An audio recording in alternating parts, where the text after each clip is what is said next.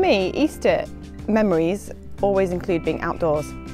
From being really little, we used to do sunrise walks on Easter Sunday, and I've got memories of hot cross buns in various places up different hills, or rolling Easter eggs down from the top of the hill and chasing them before our Labrador got to them first. But the most beautiful sunrise walk we did was when me and James were in Geneva, well, outside of Geneva a few years ago, and went up this hill to a tiny chapel, and it was freezing cold, snowy, but as the sunset came up and painted everything pink, it was absolutely beautiful. And those are just a little reminder to me that the new morning of when Jesus rose from the dead, how amazing that was, that he came to bring new life. And the sunrise breaking over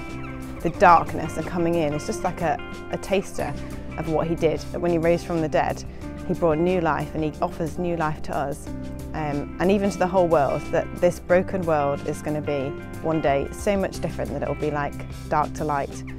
that Jesus will bring new life to those who trust in him because he rose that first Easter morning.